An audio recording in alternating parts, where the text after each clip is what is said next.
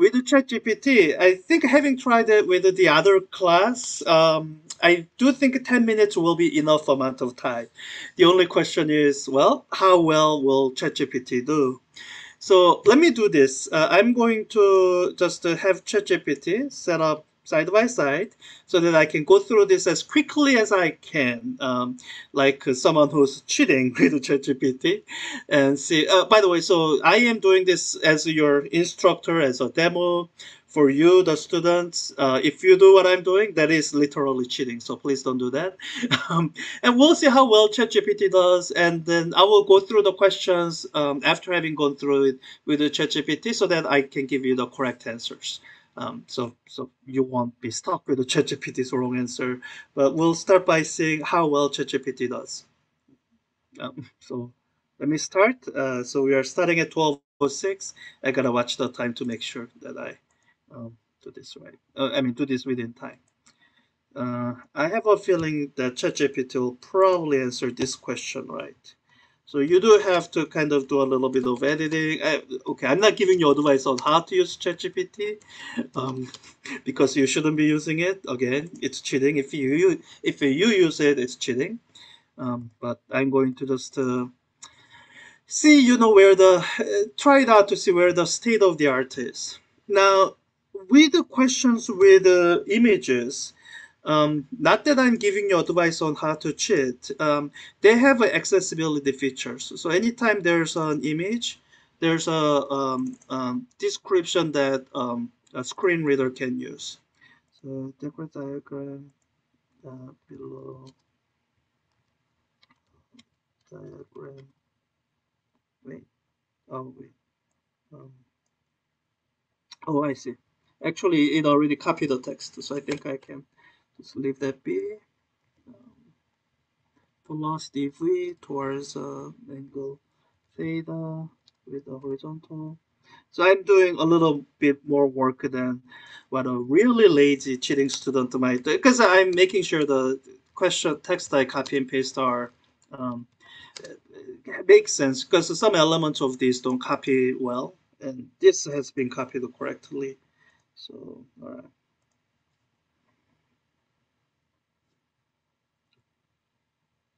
Uh, it's not starting out with the answer. Both of the, is it B?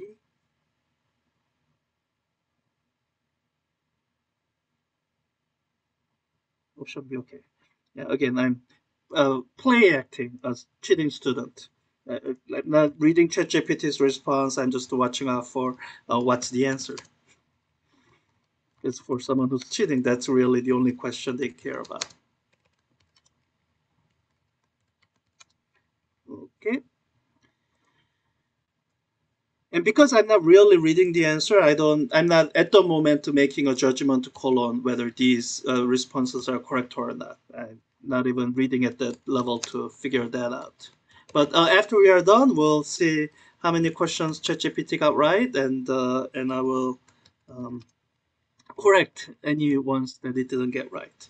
Once that it got right, I guess it can still have gotten it right for the wrong reasons, but we'll see. Oh, that sounds wrong. I'm, or yeah, I'll come back and read it more carefully, because I want to make sure I don't run out of time. Um, Disk of mass. Yeah. And the one thing I've seen when I was trying ChatGPT with my other class is that it does do worse on the math questions. It'll give you correct steps most of the time, but it won't be able to follow its own correct steps to actually get the correct answer.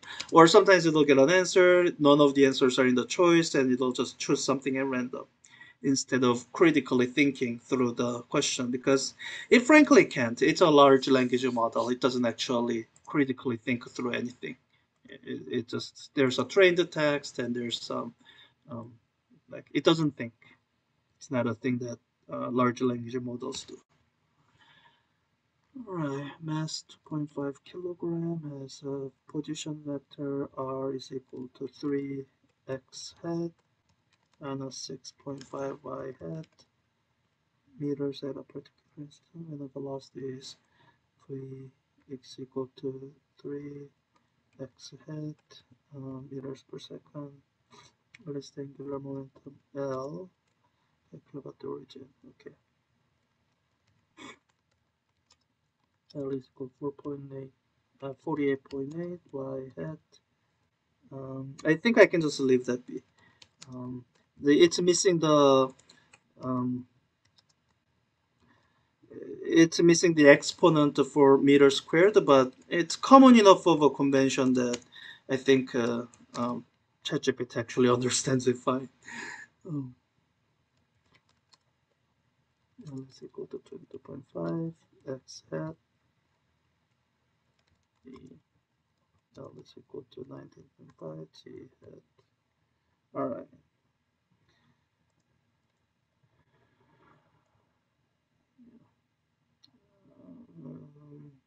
It's gonna when it's not starting out with the answer, it takes a little bit more time. Oh, I gotta go faster, I think.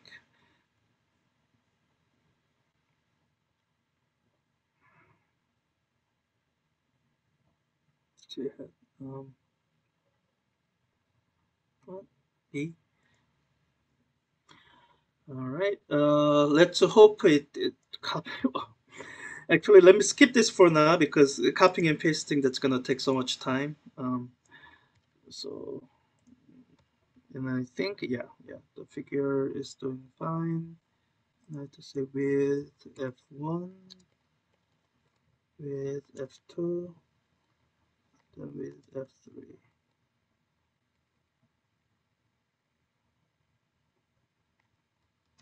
F1.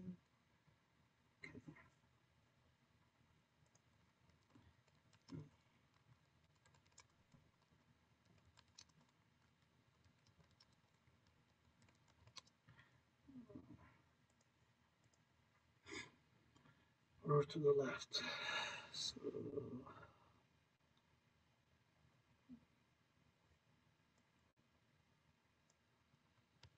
I'll just double check that it says the answer is A. Or, yeah, it doesn't ever say that. It's fine. I think I've gotten enough of it. Inverse Taylor effect. Alright. A, B, C,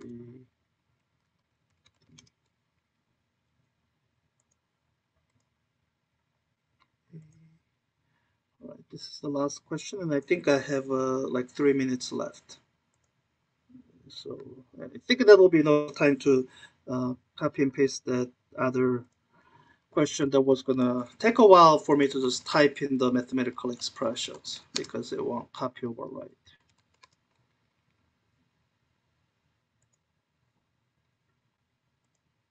D.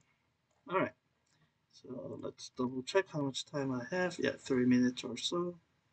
So I think the thing to do with this question is to copy this and then just type in the choices. Mass N, mass radius R, it's XL, step aside H, H less than R. What is the minimum for self-related? Yeah, okay, A is F is equals to MGR, B, H, C, F equals MJ times the square root of H to R minus H divided by R minus H is equal to MG times R divided by H.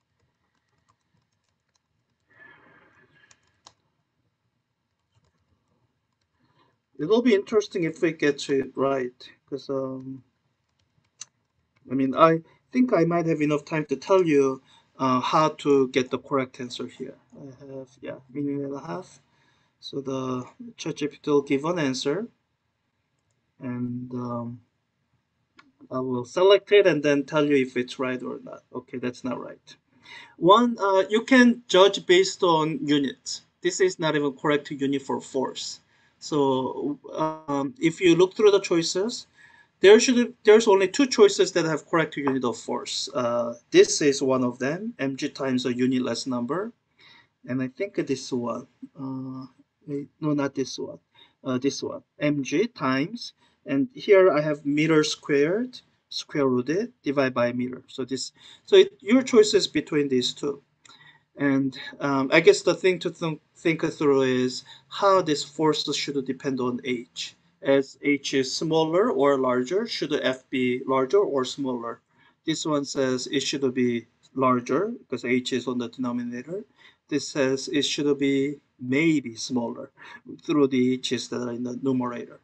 And um, and yeah, and hopefully your intuition says that it's the choice that tells you that H is the with the so I'll work this out after the time limit has run out. So it should be this, and ChatGPT doesn't know that. All right, 60%. So this is in the range where I do worry because if you're just guessing randomly, people guessing randomly will get two to three out of 10 right. So some person might think, oh, 60, that's better than what I could do. So let's get that by cheating. And I guess, what I will say is there's a reason the way the grading system for this class is set up the way it is. Because people who don't show B level or A level understanding um, in in real time setting, but can only do that in written work, yeah, you are not getting B or A. Or before I give you that B or A, we'll have that one-on-one meeting. So you will have to demonstrate in real time that what's shown is your own understanding, not something else's, not someone else's. So let me just go through this now because as a test student, I have same access that you do. I don't actually know right away which one's correct and which one's not. I just know ChatGPT got 6 out of 10 right. So let me just keep tally of correct and incorrect answers so that I can disconnect as a checksum. I can double check that I'm getting this correctly. So the first question, choose the statement below which correctly defines or describes torque with a greater arm. Yeah, that sounds correct. So that's the correct answer. One. Let's look at the next one. Solid disk and velocity v, making angle. Rolling without slipping, as they both roll. So because the ring has greater rotational inertia, it has greater total kinetic energy. They have the same translational kinetic energy. It's a matter of which one has more rotational kinetic energy. So at the very top, they both have zero kinetic energy. So all of their initial kinetic energies turn into potential energy. It's a matter of it's a matter of which one has greater energy to start. So the answer here is the ring rolls up to higher height. So ChatGPT got this one wrong. The ring rolls up to higher height because it has larger rotational inertia, and that matters because larger rotational inertia means greater rotational kinetic energy at the bottom. So that's one incorrect answer. Let's keep going. Just as Newton's three laws apply to linear motion. One of the okay. Let's just look at ChatGPT's answer first. Angular acceleration is proportional to net torque, and yeah, that's correct. So yeah, let me just leave that be. I think it gave some explanation about the other ones being incorrect, and I'll just assume that they are somehow right or right enough. Question four. Angular momentum not conserved. Yeah, I think this is not right because so the figure skater will spin up, and that's from the result from the angular momentum conservation. So the correct choice here, by which we mean situation where angular momentum is not conserved, is the precession. The entire phenomenon of precession occurs because of the torque due to gravity, which changes the angular momentum of the bicycle wheel. So we've got that incorrect. let's look at question 5. Oh, let's see. Disk of some mass, radius, mass attached to it, slides gradual to the center. Yeah, so total angular momentum is conserved, and maybe the surprising thing, you'll find that the rotational kinetic energy isn't conserved. So for all of this to happen, something must be doing work. So yeah, and angular momentum conserved. Wow, you got it right. Yeah, this will spin faster than its initial speed. Yeah, yeah. Well, I kind of yeah. So so this is correct. So it got it correct. I'm actually surprised.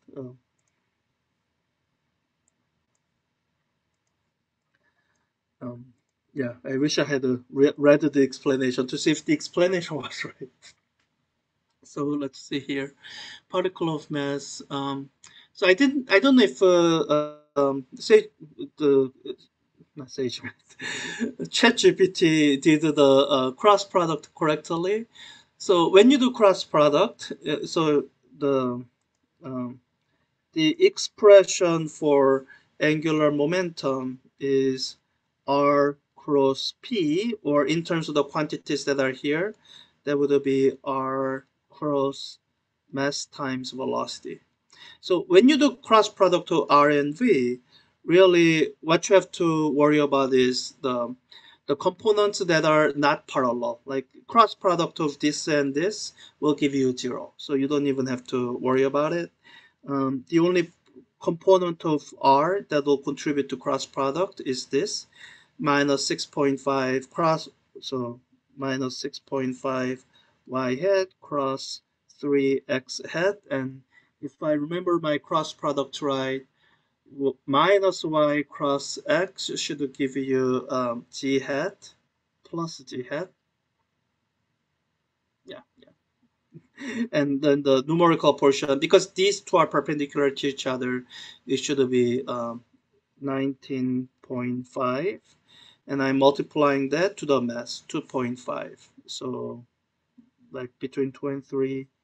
So it should be, oh wow, you got it correct. Huh, wow. So yeah, it's not, I did say earlier that ChatGPT tends to mess up on the math. Not always. Some math it gets it right. Yeah, all right. Yeah, that's correct. I mean, um, again, use of ChatGPT is, especially for timed assessment, is forbidden, and use of ChatGPT is academic dishonesty. So the rule I would say is that whatever help or tool you are using, you should feel comfortable telling me that you used it. Whatever it is that you don't feel comfortable telling me that you are using it, the reason you are feeling uncomfortable telling me is because it's cheating. So I think that's a kind of stable rule to go by. Then whatever tool it is using, if you're hiding its use from me, then it's not going to be correct. So here I was saying that this is going to be the correct answer, and let me demonstrate. I will write out and so I'm not going to actually do a detailed solution. I think there's actually a video of me doing that. So you can watch that if you want a detailed solution.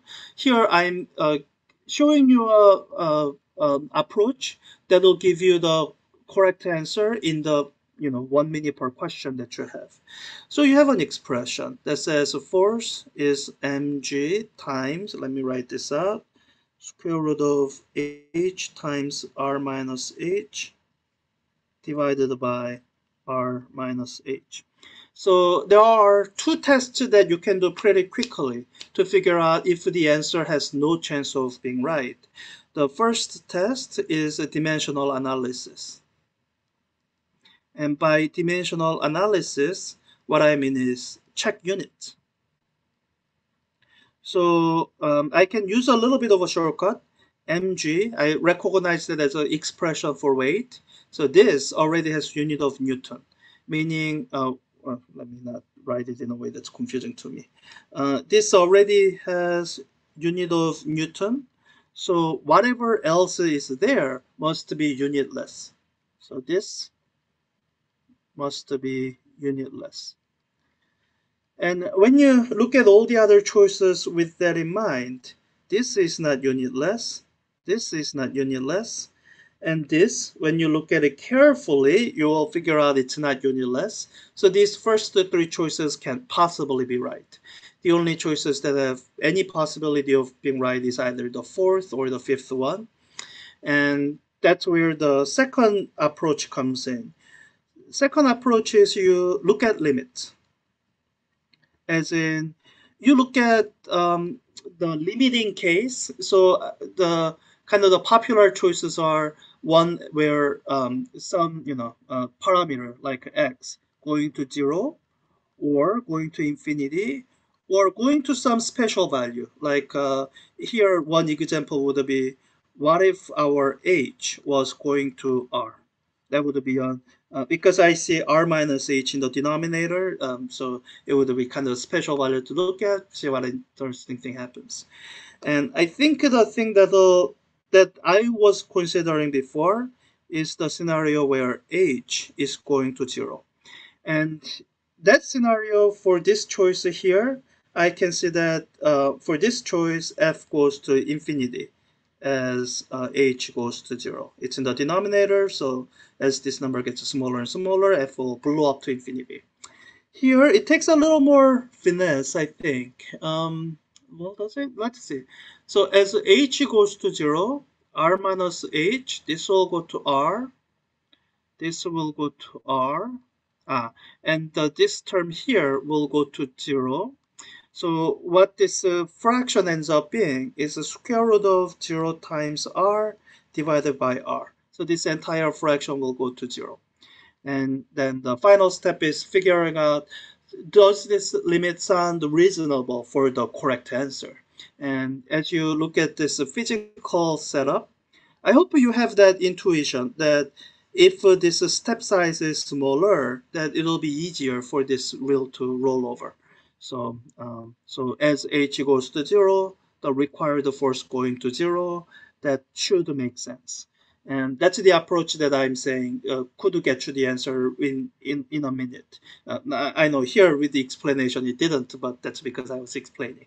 If I was just doing this in my head without explaining, I could have done it in a minute. And I think I kind of did when we were in the assessment. I chose this as the correct answer before the time ran out. I just didn't have time to explain it all before the time ran out. So that is one question that ChatGPT got wrong. So let me mark that before I forget. Incorrect. All right. And let's look at the remaining questions. So from here, ChatGPT should have gotten two more right and one more wrong, I think, unless I made a mistake somewhere. Now, we'll see. Or I made a mistake in programming the question. That does happen from time to time. So, all right, next question. Here, yeah, Mr. Pulley. Oh, this was your lab last week. So hopefully that if you got this question, that seems familiar and that helped you. So with F1, it rolls to right. It's a common wrong answer that students give, that it'll roll to the left because you think, oh, that looks counterclockwise, so it'll roll counterclockwise. It's so I guess the easiest way to get the correct answer is to consider rotation about this point of contact. This pull, it's a clockwise pull, so it'll roll clockwise. And you can also look at the net force relationship. It's an interesting system to analyze, so let me leave it up to you to kind of look through that. The bottom line is ChatGPT's answer is incorrect, and the correct answer is the pulley will roll to the right. Okay, question 9. Also, you must have gotten the remaining two questions right. So, yeah, tidal effect and high tides are highest when aligned on the same side. Or the exactly on the opposite side, but that's not one of the choices, I think. Yeah. So, yeah, that's correct. And the final question, inverse square law. Yeah, this is the kind of question that ChatGPT gets right. Well, like 9 out of 10. Yeah, inversely proportional to the square of the distance between them. Yeah, I think that's the kind of question that I was asking ChatGPT before and was impressed and surprised that it was doing well. I was asking it like history of modern physics questions for physics 4C, and it was doing pretty well, which made me concerned, which made me do this. And yeah, 60%. I guess so. For a student who's getting 60% on these without use of ChatGPT, that's somewhere between B and A. It depends on how well you do other things. Like if you are good at problem solving, you only got lower percentage here because 10 minutes is a short amount of time, then that would be could mean an A. Um, yeah, or a B student would be like a good test taker who's just able to guess well. That would be someone who's a B student getting 60% on this. And again, if you are using ChatGPT, then it's cheating. I think I've set up things in this class this semester where I don't really have to prove that people are cheating. In terms of final outcome being what I need it to be, but at some point it's a matter of your own personal integrity. People who develop habits of cutting corners and whatnot, that kind of habit is really difficult to break. Um, so you know, uh, don't develop it.